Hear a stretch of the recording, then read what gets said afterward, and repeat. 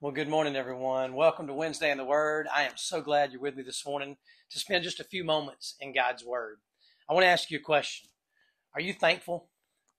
No, it's not Thanksgiving. As a matter of fact, there's only 176 days left until Thanksgiving.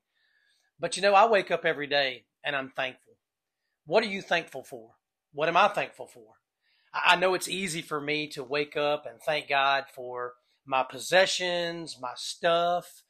It's easy for me to wake up and thank God for my accomplishments, my achievements, my experiences. It's easy for me to wake up in the morning, especially on those mornings when I get up and put my running shoes on and go running. It's easy for me to wake up and thank God for my health, for exercise and for feeling good.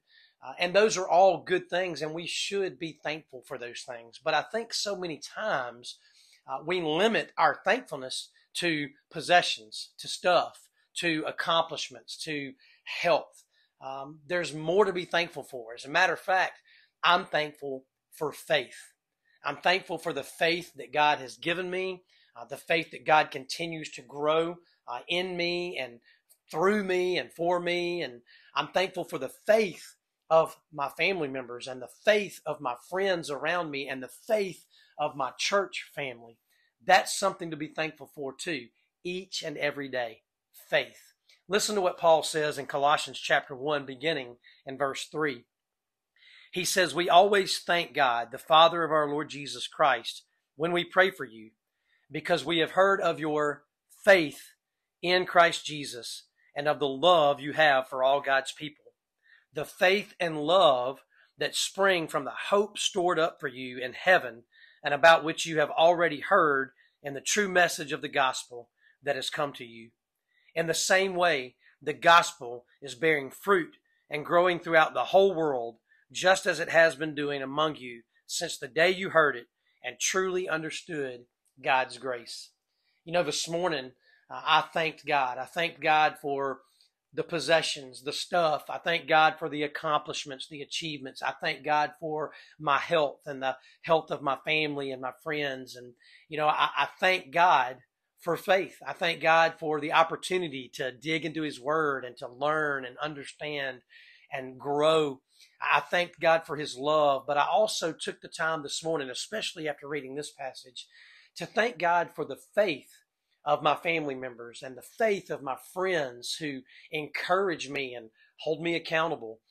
This morning, I thanked God for my fellowship family, my church. I thank God for the faith that my church not only possesses, but the faith that my church family practices, that the faith that they exercise in our community and in our world. I just thank God for faith today. I thank God for those who possess faith and practice faith and encourage me with it, hold me accountable with it, help me grow with it. What an awesome passage of Scripture this morning. I hope it helps you. I hope it opens your eyes and opens your heart to all the things that we should be thankful for to God, and we should give Him praise for it. We should give Him glory for it. And this morning I told you that there's only 176 days left until Thanksgiving. Why wait till Thanksgiving to be thankful? Be thankful every day. And since I've told you that there's only 176 days left until Thanksgiving, I may as well go ahead and tell you there's only 203 days left until Christmas. Man, I'm excited. I'm ready. I've been watching Christmas movies and listening to Christmas music since last Christmas. I hope you have a great rest of your day. I hope you have a great rest of your week. I hope today not only you are thankful, but you live thankfully. And maybe tell others just how thankful you are for them and for the faith that they possess and the faith that they practice. Have a great rest of your day. Thank you for spending time with me this morning. Wednesday in the Word. I look forward to being with you next Wednesday if it's the Lord's will.